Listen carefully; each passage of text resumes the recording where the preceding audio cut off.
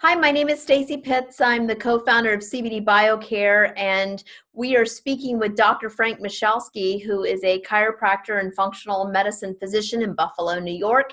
And today we are talking about a topic that is really growing in popularity, if you will. It's just something we're hearing a lot about, and it's attention deficit disorder.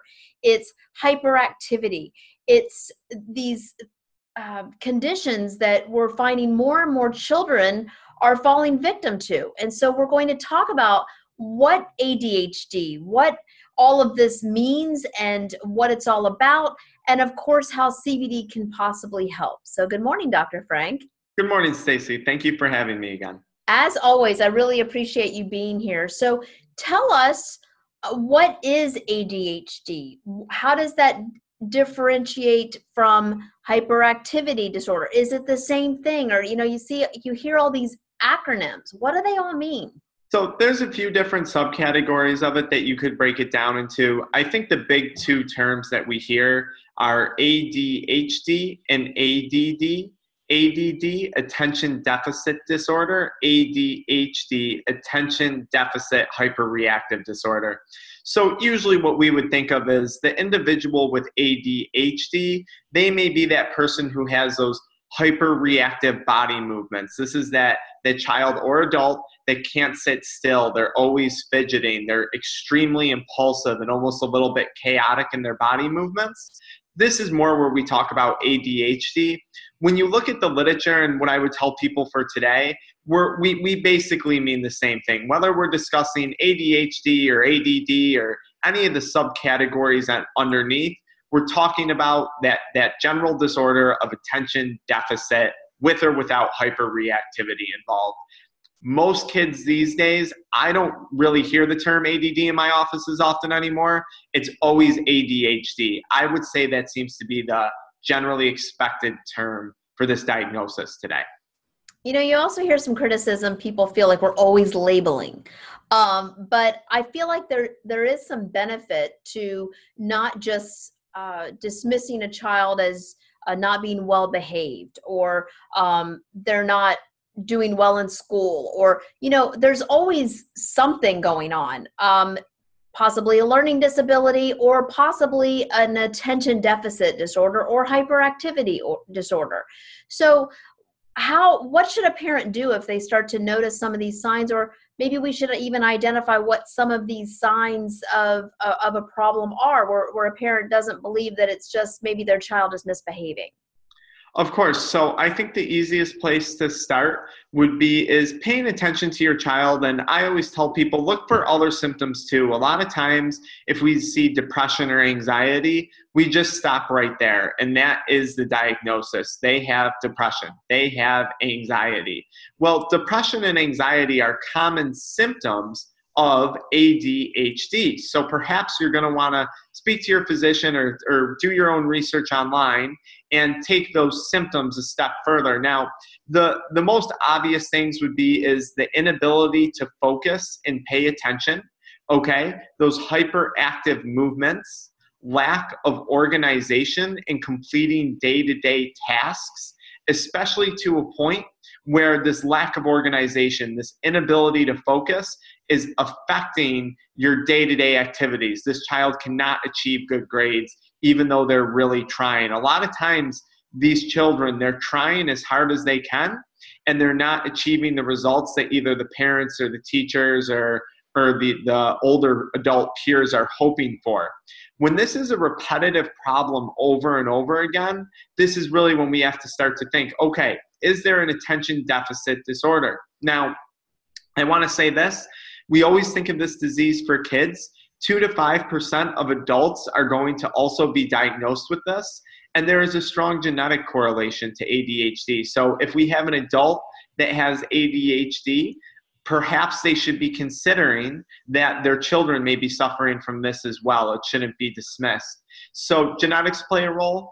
For our adolescent ages, nicotine usage, tobacco usage plays a large role in ADHD. We'll talk about why that plays a role in development a little bit later on. And then other simple things too.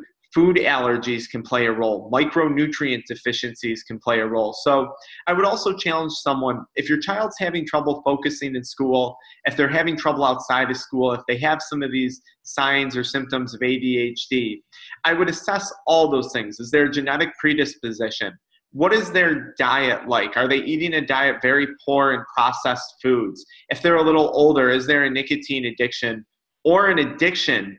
If we see all those things, especially if accompanied by depression and anxiety, we really have to become suspicious that there is an even bigger picture diagnosis of ADHD. So what I hear you saying is the ADHD may be a symptom of something else going on. So it's important to rule that out before you go into the treatment mode of treating ADHD specifically. Absolutely, because if we look at it as a symptom of something else, let's say, for example, food allergies, that's a very common one in the functional medicine world. Now, instead of going after just the ADHD for the treatment, we're now trying to eliminate those food allergies. Perhaps it's a symptom. There's been a lot of studies out there correlating it to low iron stores in a person's blood. Perhaps we treat them with an iron supplement. Maybe it's an omega-3 fatty acid deficiency. So we're looking for those other underlying root causes. Hopefully by treating those, we can then improve the overall outcome of the ADHD. Now, from a traditional medical standpoint, ADHD in today's world is usually treated using stimulants. And for a lot of people, that sounds kind of weird, right? Why would we give a child who's already hyperactive stimulants? This is an important thing to understand about ADHD. A lot of these younger people, what research is showing is that they have a decreased amount of dopamine. This is a neurotransmitter in their brain available to them. So dopamine is responsible for mood, behavior, sleep, appetite, body movements, that reward motivation center in the brain. A lot of these kids are showing that they have decreased dopamine levels. And some of the things I said before, decreased iron levels, decreased B vitamins, a lack of vitamin D, omega fatty acids, all of those things can lead to decreased dopamine levels in the brain. You know, I hear, I have a young son, and so, and I have two children, but it seems to be more prevalent with boys for some reason. And that's just me as a mom from what I've heard. So that's not scientific by any stretch. But it seems like when a parent is suspecting ADHD, they take them to a physician. And the next time I follow up with a parent to say, how was your child? They say, oh, well, they put them on this medication. Seemed very fast, right? So there's no other, it doesn't seem that there's other evaluations that are taking place. And then my husband has coached baseball, and he said, I can always tell the kids that are on these drugs because they almost aren't there. You know, he can see it in their eyes. And he said, it's really concerning because it really affects their personality. So I understand that some kids are going to need prescription medications, but what is your evaluation? Do you feel like we're really leaping to prescriptions very quickly before we evaluate the whole picture? And is it something that's more common in boys than girls?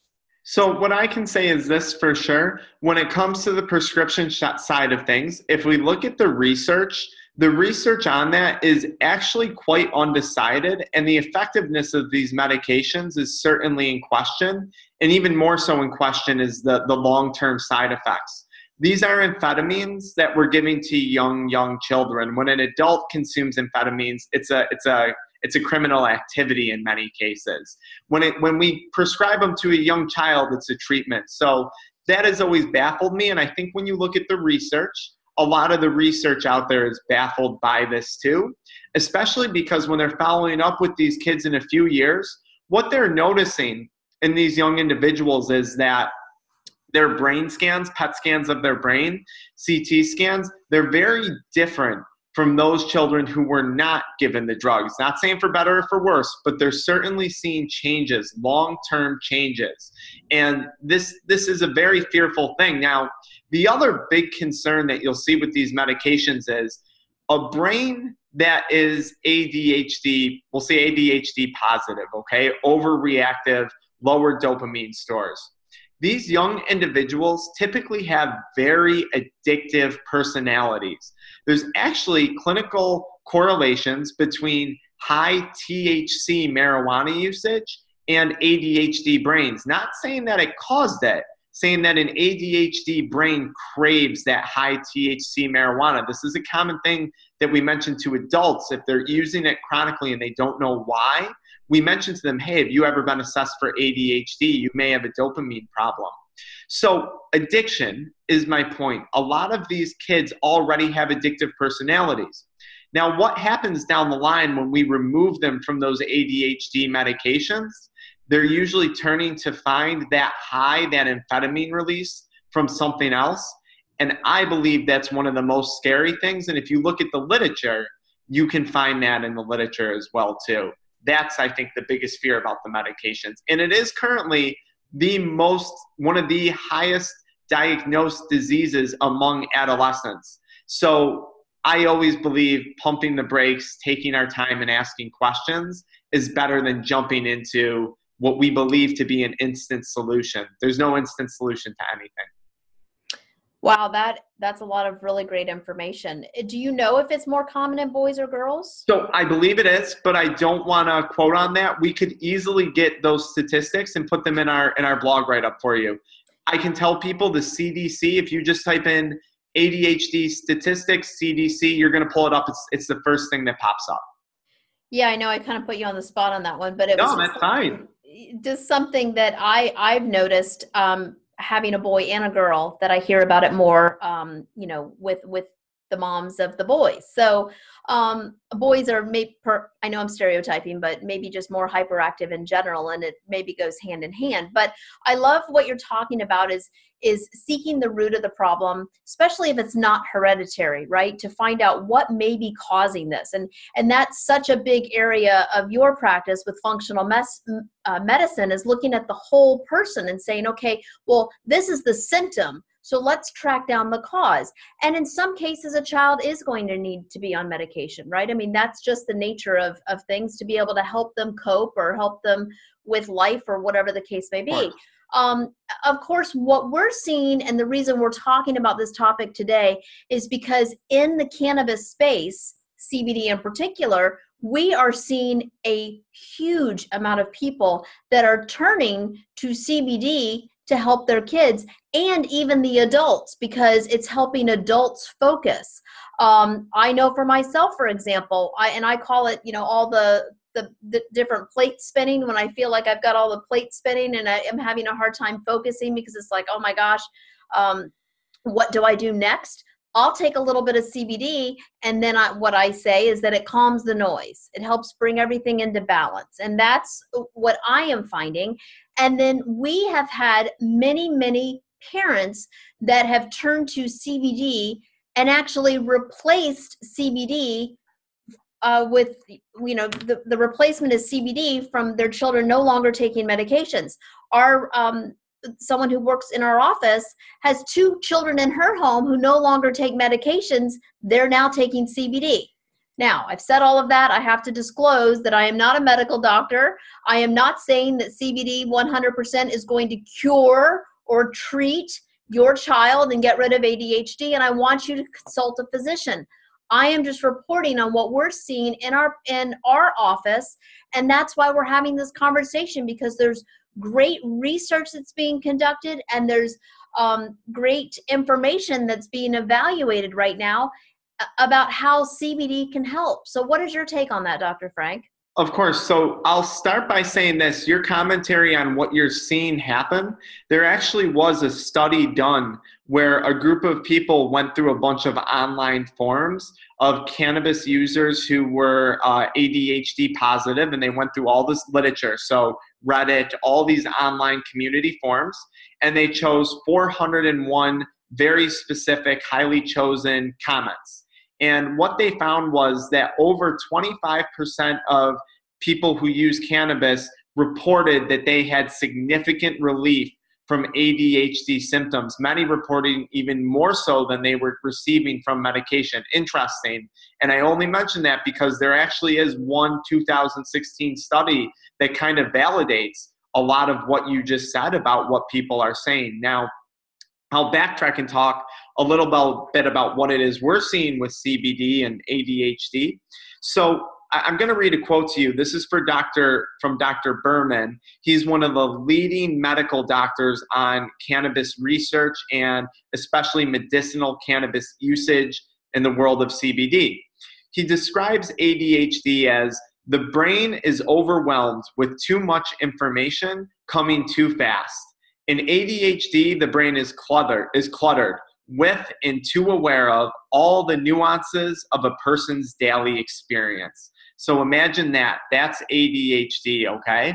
Now, he followed up that statement with this finding in one of his studies, or his experience with using CBD products and children who were diagnosed with ADHD. Cannabis appears to treat ADD and ADHD by increasing the availability of dopamine. That has the same effect, but is a different mechanism of action than stimulants like Ritalin, a common prescription drug for ADHD, which act by binding to the dopamine and interfering with its breakdown. Now, I know we have right now 2 younger individuals. They were both referred to our offices actually by a psychiatrist that we've kind of networked with. And what had happened was the one child, very young, he was on so many drugs. The school was the one who contacted the psychiatrist and said, "What's happening to this kid? He can barely stand up." And they had him on what's essentially horse tranquilizers. Now, I'll tell you, I've seen the kid in my office when he wasn't on these medications, and I sympathize for parents because it was a tear. I mean, we could not control him in the offices. It came to a point where it was hard for me to even allow them in the offices while they were receiving treatments. After they started CBD, what a difference. I mean, I saw it firsthand, not going to happen for everyone, but they were able to eliminate, I think this kid was on a cocktail of 5 or 6 different drugs. He's down to one standard prescription now that they commonly use, and the CBD, the 3,500 milligram CBD. Now, this child had a rough background. He had some other disabilities, which many people who have ADHD do have other comorbidities.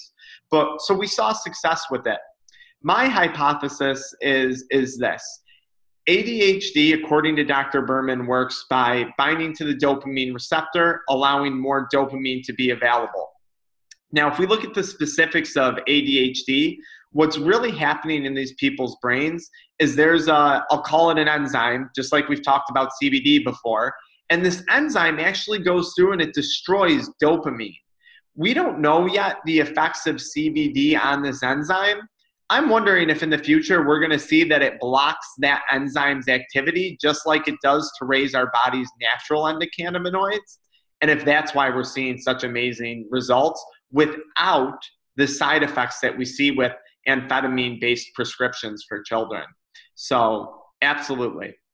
I love hearing that. It is so exciting because the sweetest people in our population are our children, right? So yeah, whenever someone talks about these kids, I mean, my heart breaks for that child that is being drugged up to the point just so he can function and keep his parents sane, right? But it's just so tragic to hear of a story like that and hear of a child that's on Ritalin and all these drugs, and their doctors and their parents are just trying to do what's right by the kid.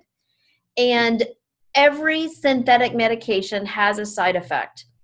And the beauty of cannabis is that it doesn't have a side effect. It's an all natural. It comes from a plant. So if we can try it and it works, thank you, Lord, right? I mean, that's what we want. And that is our goal here at CBD BioCare. The reason you partnered with us is because that is our goal, is getting this message out. If it can help even one child, give it a try. Not because we're trying to sell more product, because we're trying to help another child, because we're trying to help another person. If this product can make a difference and get a child off a medication, then it's a win. 100% of the time. Absolutely, and it's interesting because you're seeing other information out there. You were talking about using this for treatments, and we're starting to see them do that in the literature. They actually ran, if people are familiar with the Sativex, that's the prescription cannabis. Now, I want to make a big disclaimer. That's a synthetic cannabis. So a lot of people have a lot of bad reactions to that. That's what happens with synthetic cannabis. That's not what we're talking about, though, right?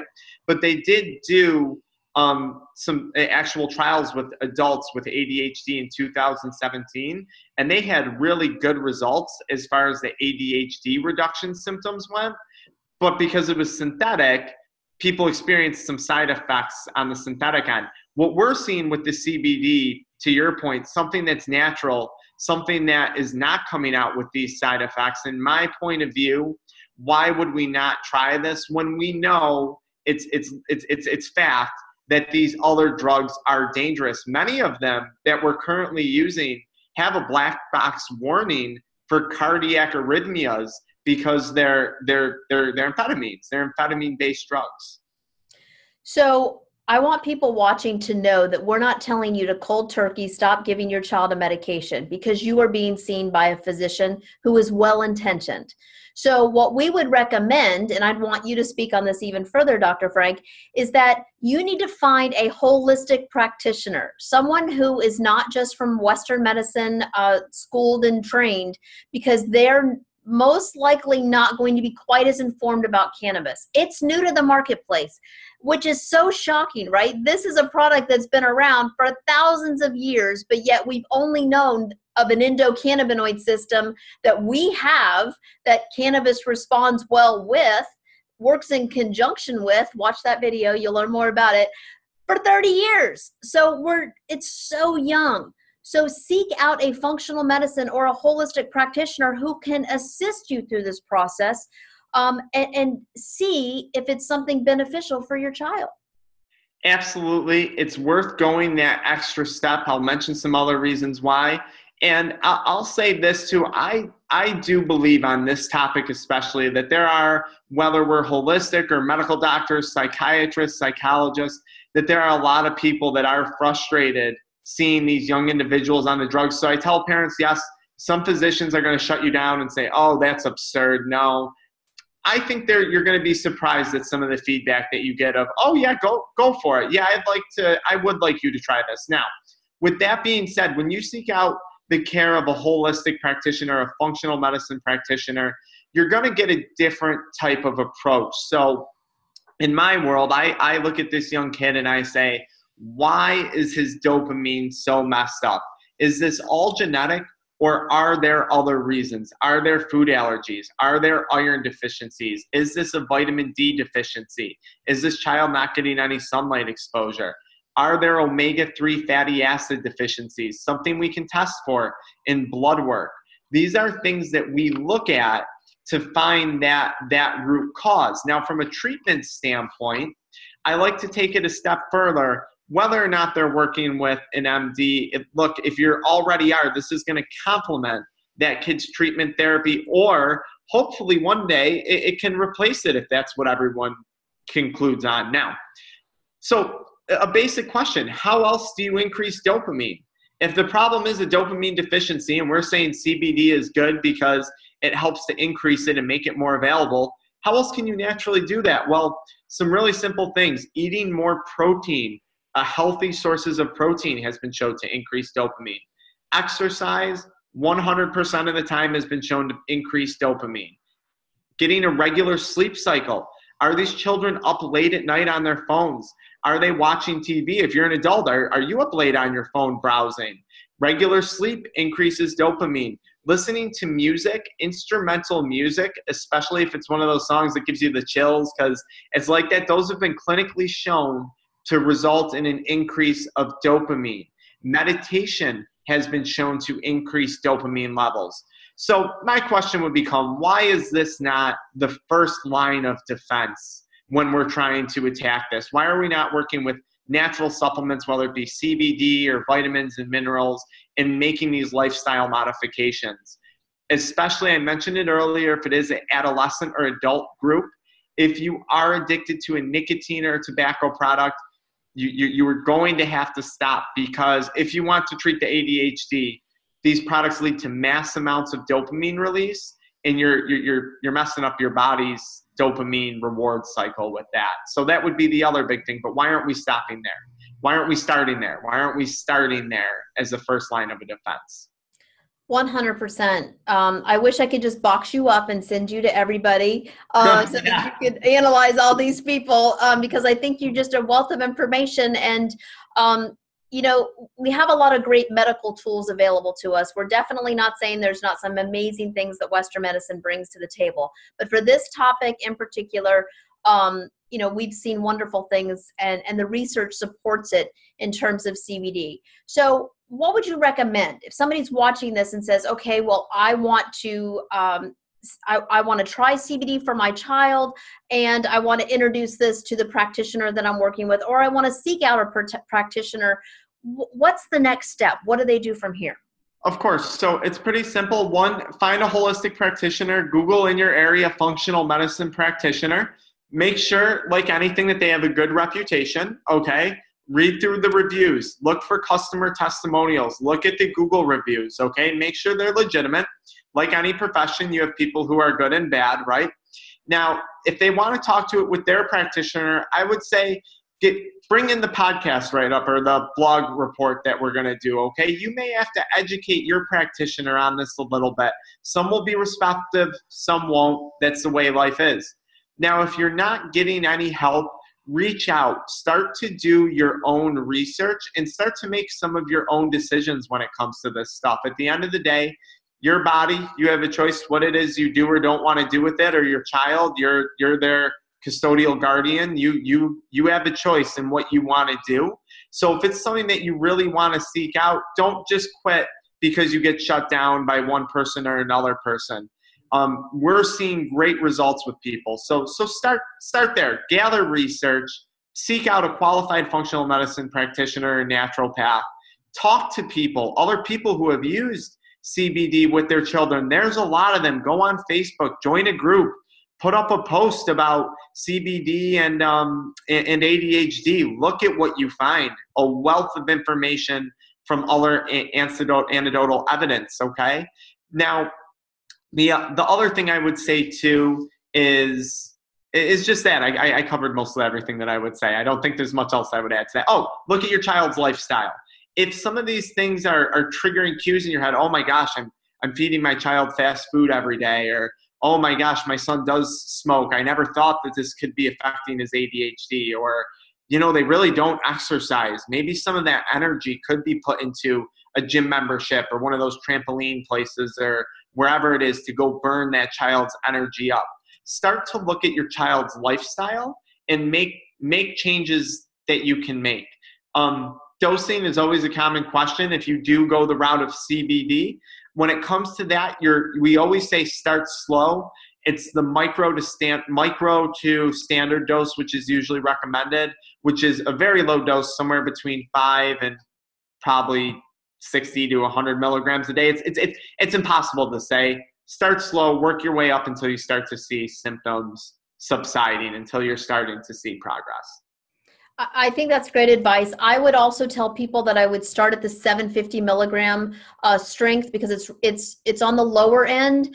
And we have found that a lot of people who are taking CBD for focus, for ADHD, or anything in this category, that they can get away with less and get the results. So you mentioned the child taking the 3,500, but he had an extreme case.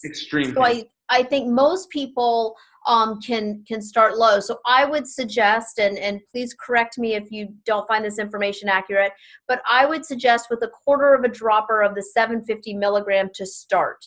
If you're seeing success with that, and I would do it if they're having issues focusing or hyperactivity during the day, I would do it in the morning before they go to school, not right before they go to bed. I would try that. And then you can always, if you're finding success, then you can even back off a little bit more to see where the threshold is. If you're finding success with a little bit less, then it's going to last you longer and it's a win-win. But if you start to see some of the old behaviors creep back in, then you know that a quarter of a dropper is your perfect, you're creating that perfect balance. So it's a little bit of an experiment. And just like anything that we're doing more naturally, it's not going to be like taking a pill. I think it's something that we'll begin to see, right? And it's something that some kids will get an immediate response, but most kids will actually increase the benefit over, I would say, a 2-week period. Would you agree with that? I would agree with everything you said. The 750, quarter of a dropper, very safe number for a lot of people. I would agree. Give it time. I think one of the things that makes CBD such a wonderful thing is the fact that, yes, sometimes we do see those instant results, whether it's an improvement in sleep or an improvement in anxiety. But I think one of the best aspects of it is that it does take a little bit of time, because it's rebalancing your body. It's helping with the dopamine receptors. It's not causing that immediate change, because anytime we have something instantaneous, overwhelmingly instantaneous, like if we were to take an Adderall or a Ritalin, it's going to come with side effects. So I tell people that time is an important thing, and I think it's I think it's actually a wonderful thing. I agree. And I would tell parents also, here's the beautiful thing about cannabis. Our product, for example, has no THC. So whether you buy CBD BioCare or another company, make sure you vet the company, you do your research, but you want full spectrum, but without the THC. And to be legal, it has to have 0.3% or less. So even if it does have a little bit of THC in it, your child's not going to feel that at all within the legal limits. But a full spectrum is definitely the way to go. You don't want to take an isolate, because then you're only getting the CBD, not the rest of the cannabinoids that make this a medicinal product. But your child's not going to get stoned. They're not going to get sick. They can drink the whole bottle and be okay. They might have an upset stomach, but that's it. There's going to be no negative. So that's what I love about this product, is it's so safe. So why not start there? Why not, try that first, as opposed to going straight to some of these harmful medications that may be helpful, but what else are they doing that we don't know about? That's exactly it. There's too much unknown. Some will argue there's unknown about CBD, but I think there is a consensus. It's been around for a long time. And even if you did have the THC, it's been around for a long time too. We know that the harmful aspects, it doesn't have a black box warning. Let's put it that way. That's for sure. Exactly. So it's nothing to be scared of. Is there anything else you feel like we've missed on this topic? I know that we've covered a lot. We've talked about, how much you should take, where you should start, some of the dangers of synthetics. We've talked about who to seek out for additional support and information. Have we missed anything? I don't think so. No, I would say this. There's a lot of people out there in life who are now adults, and they're flourishing in their life, and they were diagnosed a long time ago. And some of the most successful people I've spoke to are people who were diagnosed at a young age with ADHD, who went a natural route, who didn't do the medication route, and they just took that energy and they channeled it into something else. And I think for a lot of parents, if you can find a way to take your kids' energy and get it to be something productive versus something destructive, I think these children may have some of the greatest potential. So maybe it's a blessing in disguise. Who knows? Yep, I agree. I often say that sometimes our greatest challenges are also our greatest strengths. It's about learning how to manage some of those challenges, right? And putting them, to your point, good use. So thank you so much. You're always a wealth of information. And if you are watching this or hearing this and you are at a loss and you don't have anybody in your area, then you can reach out to us and we'll put you in touch with Dr. Frank, because he is a wealth of information and I'm sure he can help. So thank you, Dr. Frank. Thanks, Stacey. Anytime.